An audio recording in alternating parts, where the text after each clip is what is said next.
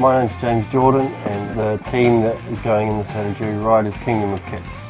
Last year I was approached to build a bike for Sailor Jerry and do the ride. I seem to have done a good enough job to be asked again, so we're doing the ride for 2016.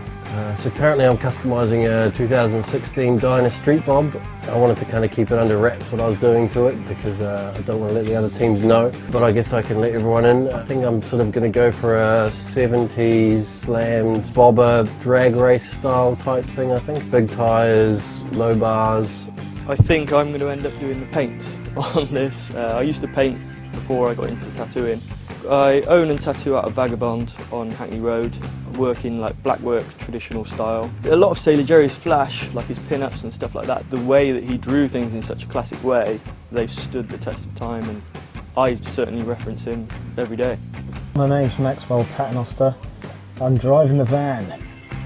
I was originally an illustrator and I never really combined the illustration with the motorbikes.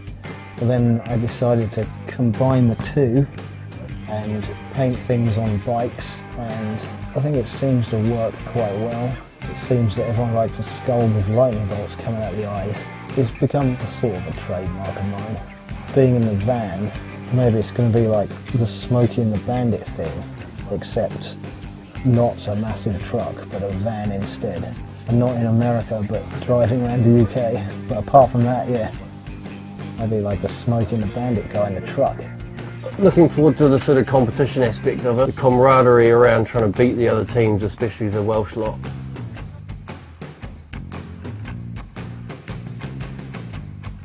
One equals winning.